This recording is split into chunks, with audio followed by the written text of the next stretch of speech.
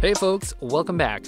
In today's installment of Vertex Operator Algebras, we are going to continue our discussions of structures within algebras by looking at those who can be viewed as products of two Lie algebras. Confusingly, the direct product of two Lie algebras has the vector space structure of a direct sum.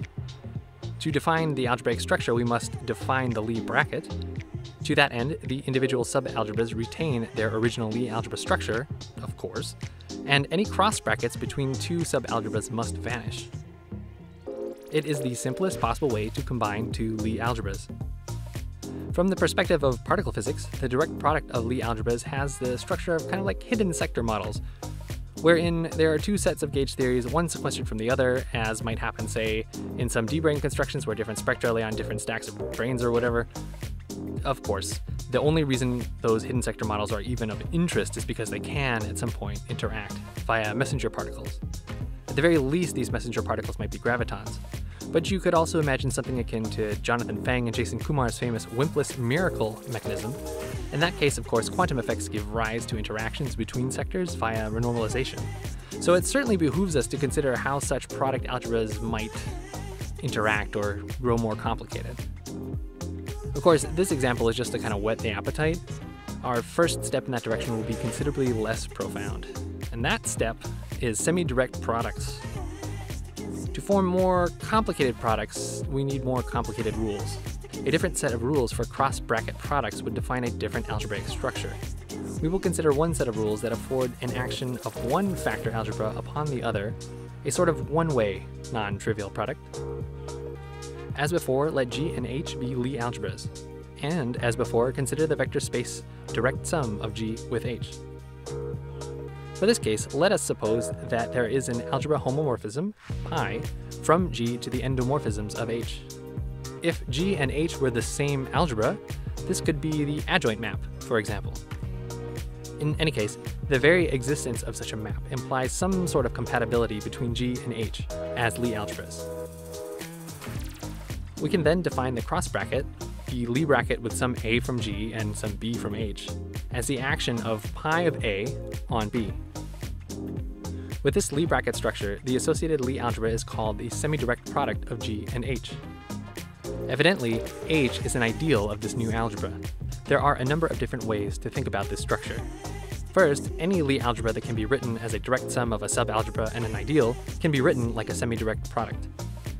Alternatively, a semi-direct product is an extension of the subalgebra, in this case A, by some ideal, in this case B. So we can write out the appropriate short exact sequence. This type of extension is often called split, or trivial. Notice that the notation picks out the ideal. Let's step out of line very quickly to talk about some familiar structures in physics. This isn't a perfect fit, as we'll be talking about Lie groups, but the main idea hopefully comes across.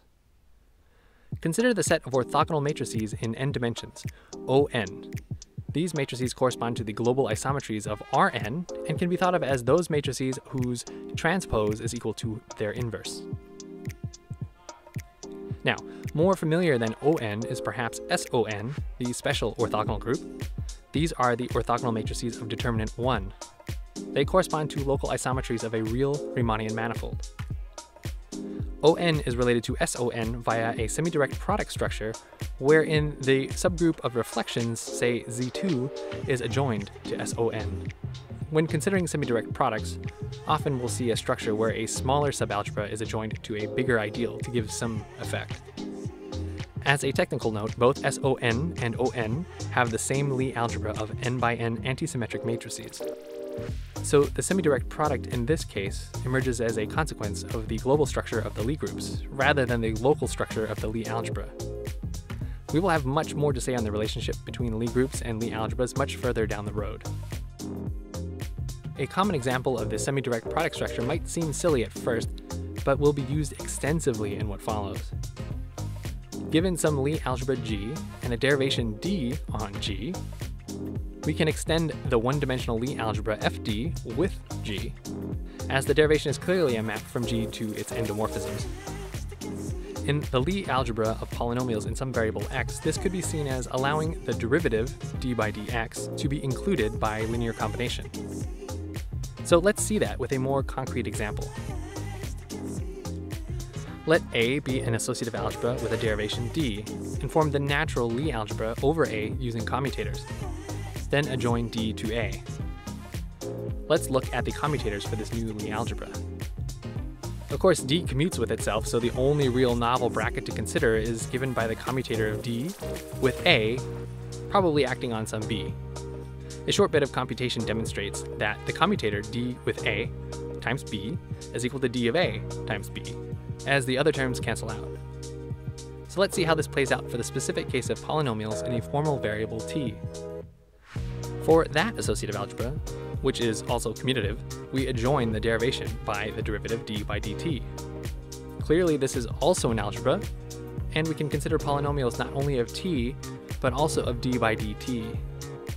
Note that it is no longer commutative. Indeed, we can compare this to the algebra of canonically conjugate variables in quantum mechanics, particularly in the so-called Schrödinger picture.